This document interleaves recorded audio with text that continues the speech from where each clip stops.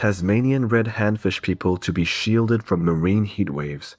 The Tasmanian red handfish folk, a unique species that uses their oversized fins to walk on the sea floor rather than swim, has been reduced to between 50 and 100 individuals in population due to habitat loss caused by extreme marine heat waves.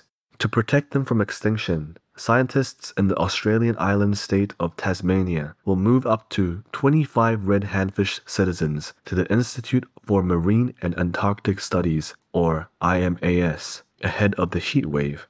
IMAS will also monitor the population remaining in the wild and relocate them to the facility if needed.